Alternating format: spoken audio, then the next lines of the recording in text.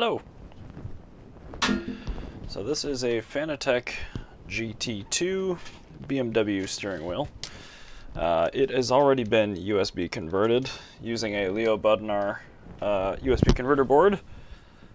However, when I did that conversion, I only had a straight USB cable, and not super great considering how it wraps around the motor.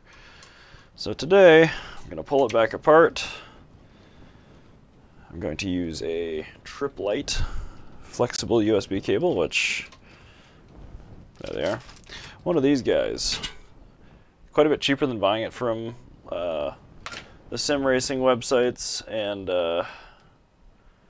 it's actually the exact same product that you get shipped with a Bodnar kit. So I'm just going to cut the end off of that. I'll show you which wire goes where, and then briefly just reassembling. Sorry about the cluttered bench. I've been benchmarking the RTX 3070 quite a bit.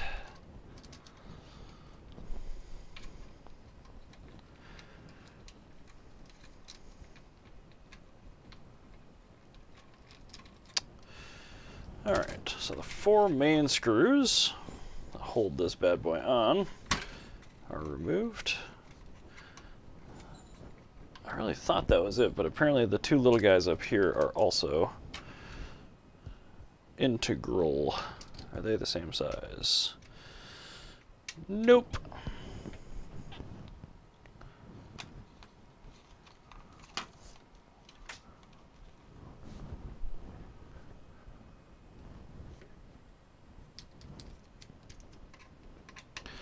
They are 2mm instead of 2.5.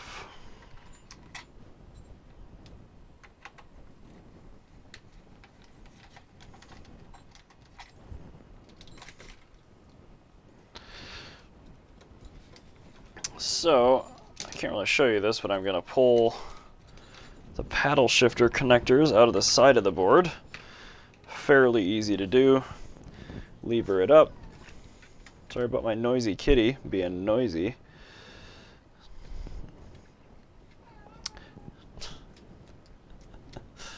That's just the thing he does. So now I'll come down to a very small Phillips. This is a 00, and I'm going to remove the old cable stuff here. So connection GND, it'll either be a black wire or a bare metal wire. Data plus will be green, data minus is white, and plus 5 volt is red for the actual power.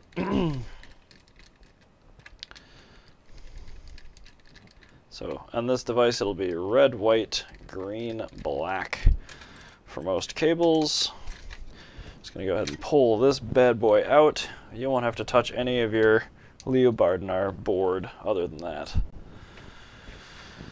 So I'm sure I'll repurpose that cable for something else at some point, but I'm going to cut the Type B connector off of this cable and use it. Always fun cutting brand new stuff apart.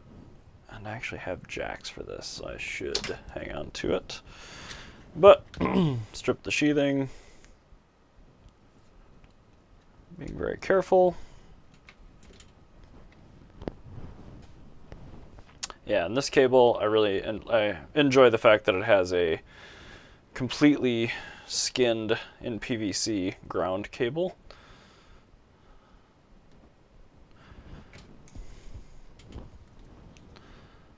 So first we'll do 5 volt plus, the red wire. Then I'll do data plus, the white wire. Data minus, the green wire. Pretty sure that's right. Oh, I had that backwards, sorry. Correct order, but wrong function. So the white is data minus, green is data plus. It was always so impressive to me in USB 2.0 how they got 480 megabits essentially just through 2 wires. The multiplexing is Impressive considering that was I think year 2000 standard, maybe 2001. Now whenever you see a USB 2.0 port, you're like, wow, living in the past. So I'm actually going to feed this through the existing captured zip tie I had. Always a nice bonus when I don't have to be super invasive. And again, red. 5-volt plus. Then we go white, data minus.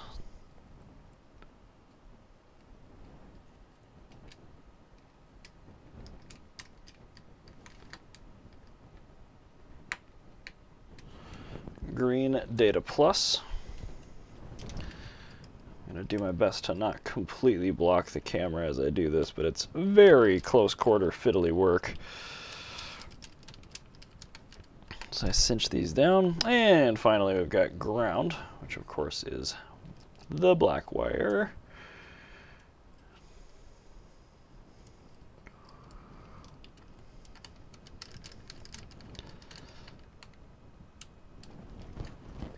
And now, before I go too crazy, plug it in and make sure it's registered.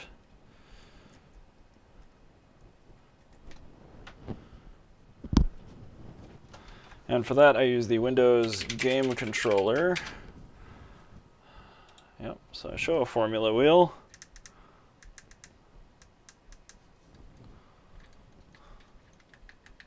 Yep, everything's perfect. So I'll disconnect that. Cinch up this zip tie just a little bit more, which I deliberately left a little loose last time I had this open, just because I knew I was going to be opening it up again. And begin the arduous process of reinstalling everything, starting with the paddle shifter cables. You find out real quick that you didn't plug those back in if you're driving anything other than a manual vehicle.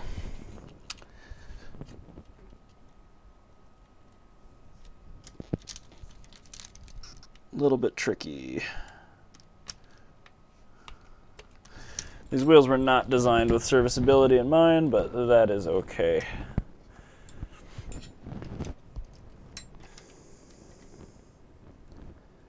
Ideally, you just open it up once for the USB converter if you're using an aftermarket direct drive like I am. And then all is well for the life of the controller. Put that in the 00. And go back to the 2mm. Let me close out of my game controller thing here. Right, so back, like I said, to the 2mm on the way top. This steering wheel has a lot of hours on it. I bought it used, and it functions perfectly, and the suede's in okay condition, but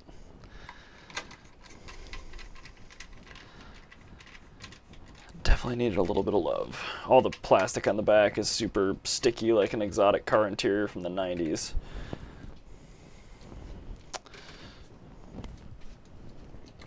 But overall, a pretty nice piece yet.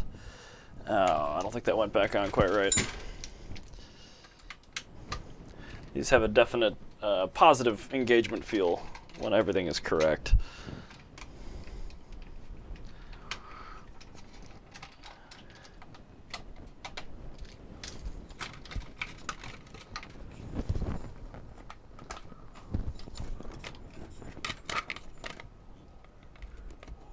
Oh, I see.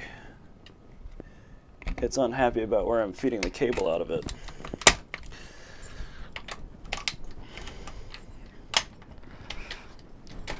There we go. It's really sticky. Hello, Jada.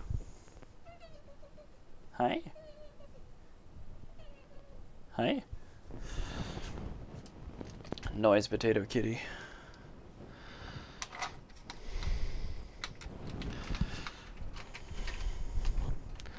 So again, the two upper back screws are 2mm Allens.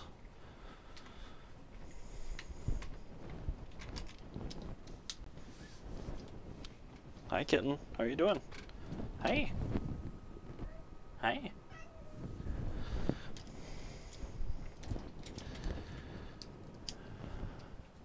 And on the front, 2.5s, 4 of them. I would recommend Loctite on these. I did not do that last time, and with the direct drive on 100%, and after about 10 hours on the wheel, we were definitely experiencing some loosening of the screws. So I'm going to go as tight as I can with this like electronics screwdriver, which probably isn't ideal. It is fastening into metal, so it's probably okay.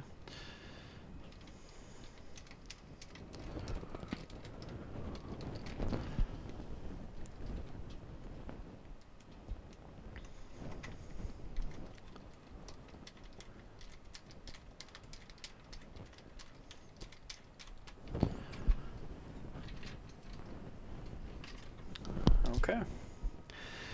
And that is it. Everything's all tightened down, as it should be.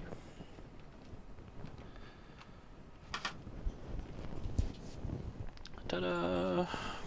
So yeah, nice flexible cord I can use to go over top of the wheel, plug into the USB hub, and it supports, you know, plenty of flexion for the 3 turns that this thing can muster.